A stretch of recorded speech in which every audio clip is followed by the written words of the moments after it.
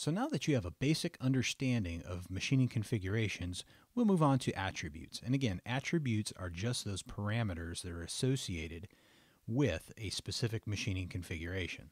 So to access the attributes, what we're going to do is select the manufacturing menu, and we'll move down to machining configurations. And you'll note that the active configuration, or the file configuration at this point, is our file name, M4E001 attributes1.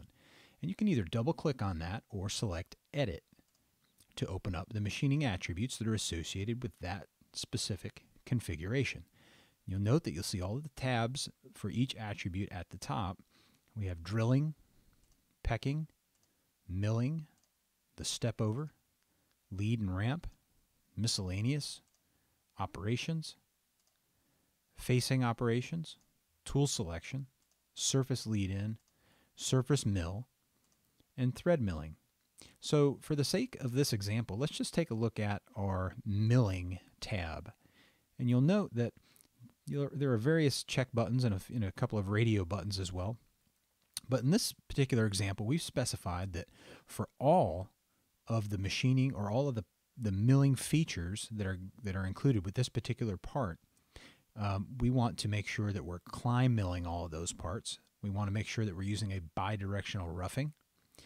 No finishing tool will be required, or finishing cut or compensation. You'll see that we're going to be making depth cuts first. In other words, we'll be plunging to depth, and then we'll be contouring the feature, in this case here, pockets.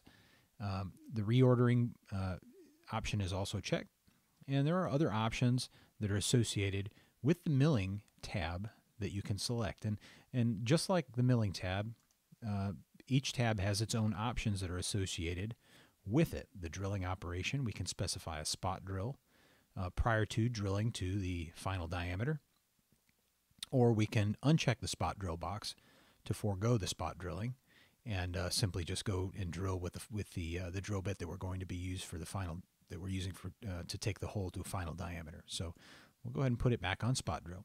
So this is, in a nutshell, the different options that are associated with the machining attributes dialog window. And again, they are applicable to all of the features of your part, or all similar features. In other words, all of these milling options that you see here will be applied to all of the milling or pockets, in this case here on the part that you see on the screen. So I'm going to select OK and then select OK again to clear the windows. But what if I wanted to specify that this particular pocket in the middle of the part was just a little bit closer tolerance than the other four, and I wanted to make sure that it was machined just a little bit slower and maybe with a higher spindle speed, just to make sure that I get a better surface finish and a more accurate pocket in the middle, but not completely necessary for these other four pockets. To do it for the other four pockets would just be a waste of time. So is there a way to just set an attribute associated with this particular feature in the middle? And the answer is yes, you can do that. And to do that, we'll go to the toolbox on the left-hand side of the screen, and we'll select the part view. And when you do that, you see all of the features that are associated with your part. In this case here, we have 5 pockets on the part, and you see pocket 1, pocket 2, pocket 3, 4, and 5. And I'm not really sure which pocket is pocket or the pocket in the middle, but let's select pocket 5, and you'll see that the pocket in the middle has highlighted in red, indicating that I have selected the proper pocket, or this particular pocket is pocket 5. So we'll click on the drop-down menu for pocket 5, and then we're going to select properties. And when we do that, you'll see all of the properties that are associated with that pocket are shown. And on the left-hand side, you'll see all of the operations that are associated with machining this pocket. And so let's just quickly go through these. We have a roughing, a pass or a roughing cuts, a series of roughing cuts. We have finishing operations, and then we have a chamfer that will form the chamfer around the lip of the pocket that you see in the wireframe here. So again, we want to make sure that the finish cut is a little bit finer than the defaults. So if we go to finishing, we can see that we only have 2 options, one for plunge and one for milling, but I'm going to go ahead and select the first finishing pass, and you'll see that I have several options here that I can adjust. So if I go to Tools, or the Feeds and Speeds option is really the one I'm concerned with. I have step overs, plunge, and milling. But let's go back to the Feeds and Speeds. And again, I want to slow the feed down for this pocket, just for the finishing pass, and I want to increase the spindle RPM. So instead of 5,200 RPMs, let's go ahead and select or change that to 5,500 RPMs. And you'll note when we do that, we have an override checkbox that is automatically checked by default. And my feed, I want to change it from 46.8 inches per minute. I want to cut that down to 20 inches per minute, make a very slow finishing feed. Again, I'll leave my coolant set where it is. And once I'm satisfied with that, I'm going to select Apply, and then I'm going to hit OK. And now that pocket has different machining attributes than all of the remaining pockets. Now, one of the most powerful features of FeatureCAM, as we explained before, is the 3D simulation.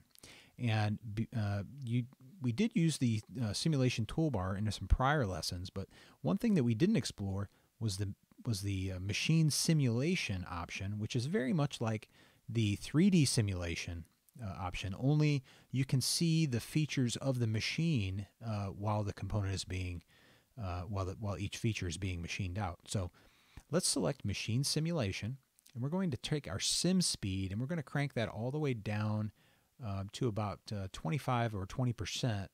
We'll throttle that back so we can regulate or actually see the machining operations being accomplished a little bit better. Otherwise, it'll be too fast and it'll be too hard to tell which features are being cut. So once we've done that, what we'll do is we'll go ahead and we'll select Play. And now you can see the block and all of the pockets being machined, the outer pockets being roughed out first. You can actually see the cutter and the spindle and the table. Again, now we're machining we're rough machining the inner pocket. Now we're doing the finish machining for the outer pockets. Now watch what happens when we go back in and start machining our inner pocket, because we changed that. It'll be a very slow feed around the outside once we do that finishing operation. Here's our ball end mill. Nice slow feed around the outside for that finishing operation. And then we cut our outside, and we're complete.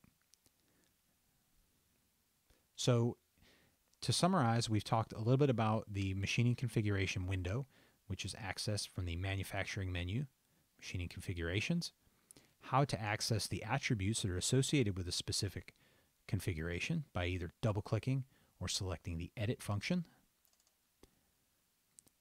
Then we discussed some of the different options that are available in the machining attributes window, and how all of these attributes apply to all of the features or all similar features of your part, unless you specify that one particular feature or specific features have overrides, which we did do in this case here. We overrode the RPM, the spindle RPM, and the feed rate for our finishing pass on the center pocket, because we wanted to make it just a little bit more accurate, but at the same time we didn't need that accuracy in the other four pockets. So that is just an example of how you can optimize your process and singularly apply attributes to a single feature.